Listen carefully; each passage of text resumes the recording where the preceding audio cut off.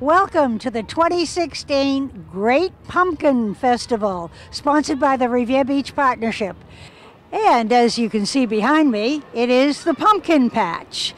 And the Pumpkin Patch contains 600 pumpkins. We're sponsored by Kelly's. They have donated them. One of the most exciting parts of the Great Pumpkin Festival is, of course, the choosing of the pumpkins.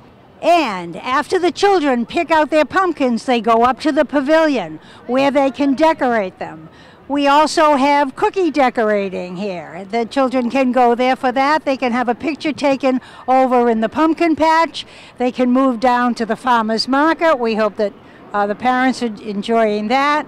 And we have many, many things for all the family to enjoy. And we're back with a couple of pirates that I found on the beach.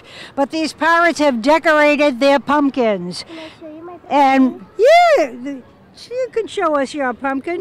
Tell me what is your name? Celeste. Celeste. What did you draw?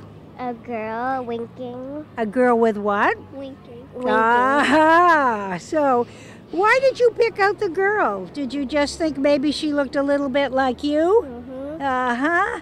And what is your name? Ava. Ava.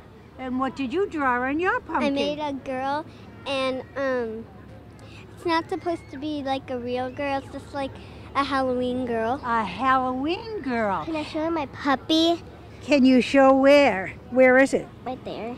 Oh, you want to show your puppy? Okay, wait a minute. We'll get a picture of your puppy in a minute. And what grade are you in? Third. Third. What grade are you in? Third. And what school do you go to? Wayland. And you? Lincoln. Lincoln and Wayland School. And they brought their puppy all dressed up for the Patriots game. And what is your favorite subject in school? Art. Art? Music. And music. So we have a couple of talented artists in both ways coming up. We'll look forward to following their success. It's been a wonderful day here on Revere Beach. Thank you to the Revere Beach Partnership and Kelly's for producing this wonderful event. If you weren't able to come down this year, folks, I hope you'll join us next year because we do this annually.